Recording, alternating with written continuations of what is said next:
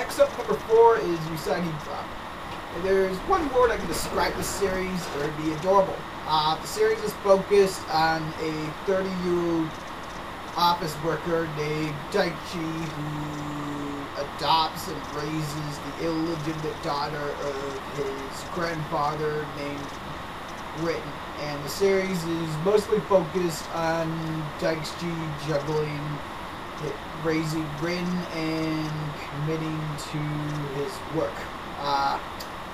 The series is mostly pretty grounded with its plot and down to earth. There aren't too many serious moments besides some altercations that Daichi comes across involving Rin and her biological mother, but it's a pretty adorable series as Daichi and Rin interact with one another, and Rin deals with some challenges of growing up, such as bedwetting and going to kindergarten. And this is adorable without pushing things too much like a boy title. So if you're looking for adorable drama to get into, you can't go wrong with Usagi Drop. Next up at number 3 is Wandering Sun. Normally when I see transgenders portrayed in anime, they're usually used for some sort of comic relief. In the case of Wandering Sun, this is the first title I've seen that offers up a serious portrayal of transgenders or anyone with some sort of issue related to gender identity. This series is focused on several middle schoolers who come into conflict with gender identity and the challenges of growing up as they come to realize they can't go along with the gender that they want to be. As girls want to be boys, boys want to be girls, and whatever. And the characters though go where many people would consider this the norm, but it is something. But desiring to be the opposite sex is something that they really want, and it's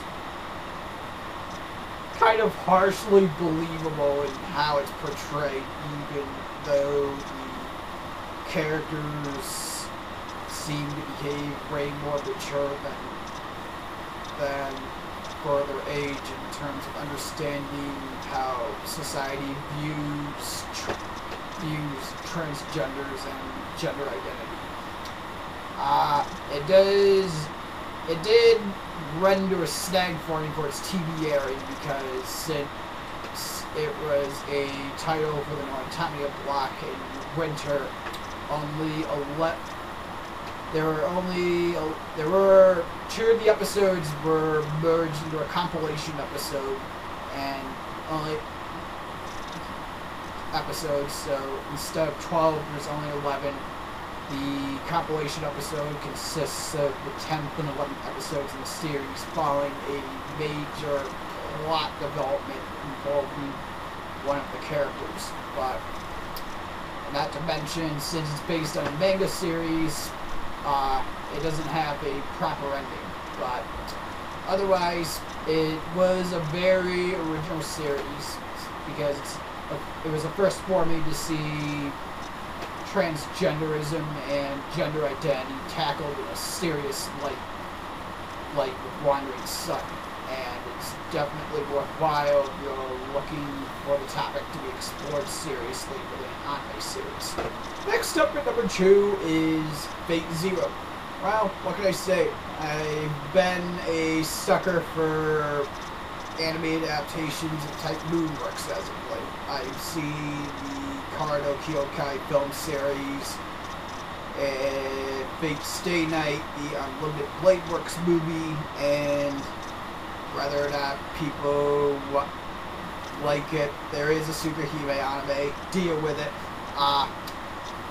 Fate Zero was a definite choice for me that I wanted to see for the fall season, and it's definitely delivered. It's a prequel to Fate Stay Night, which explores the parents of several of the prominent characters in the series, like Shiro and Rin and Iris View, as the events of the Fourth Holy Grail War press on. The series is much more darker and serious than Fate Stay Night, as many of the characters involved in the Grail War are adults and we come to learn some pretty serious and tragic developments involving the characters. And unlike Fate Stay Night, there is a greater focus on the master-servant bond where we come to connect with many of the masters and servants throughout the series, whereas Fate Stay Night was only focused on the connections involving Archer, Saber, Rin, and Shiro for Fate Stay Night.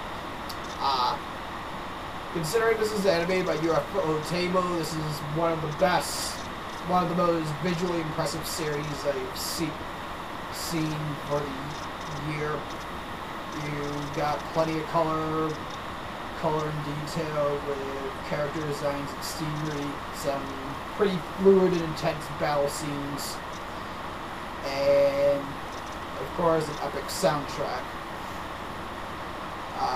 For those not aware, Ufotable was responsible for animating the Karuto Kyokai film series, so the animation quality is just as you would expect. And finally, what I found to be the #1 best anime of 2011 is Bararu Penguin Drum. Where do I even begin to talk about this title?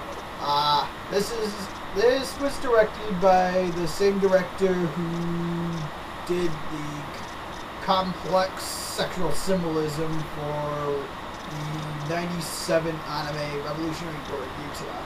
And this series is focused on three of the Takamura siblings, Hibari, Kamba, and Shoma. The two brothers are trying to get this diary to help cure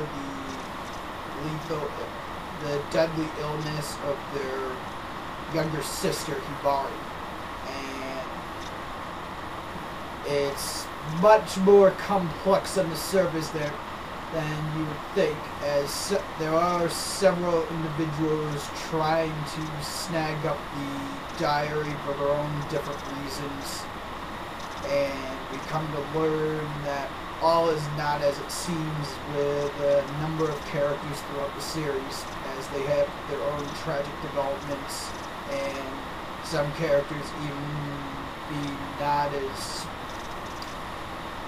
who you would think in terms of their beliefs. And it drops enough material going on where you even question who you could trust, who you should like, whether whatever you've seen is real or imaginary or whatever. It's not as